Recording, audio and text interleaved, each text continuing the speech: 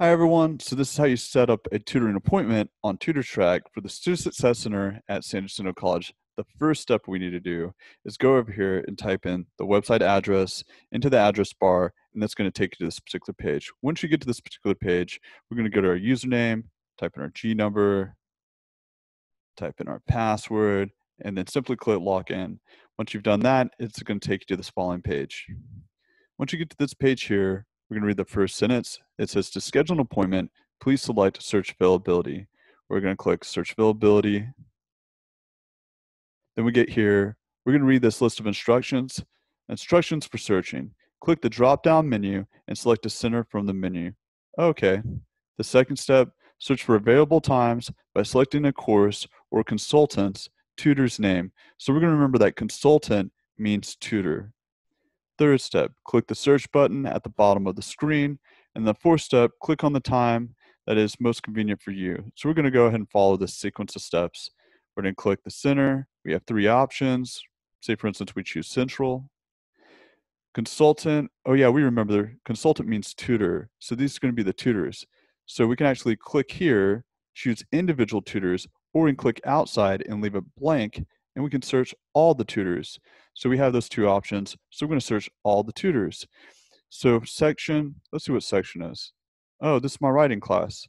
So I could actually click here, or if I had a math or chemistry or so on, I could click those courses as well. But this is my writing class, so I'm going to click writing. It's going to allocate from this initial date to this final date. So say, for instance, we want to search within those range of dates. We'll leave it like that, or we could click the calendar and select a specific date.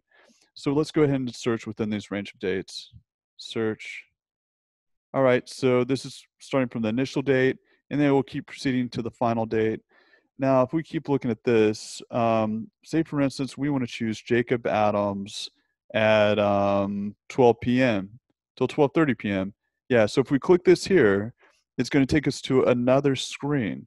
Once it does that, you're going to click save, and then it'll save the appointment. After you've done that, once you click the main menu, it'll take you to this next screen. So therefore, we can view to see if our appointment actually has been saved in the system. Let's go ahead and do that. So here we are. This is my upcoming appointment that I just scheduled. So we have Jacob Adams at 12 p.m. on the 27th, just like how we wanted. So after we've done this, we'll actually need to do another step. Well, we could do two, actually. One, we could cancel the appointment, or the other step would be on the date of the 27th at 12 p.m., I would need to be sitting here in front of my computer at least 15 minutes before then at 11:45 a.m.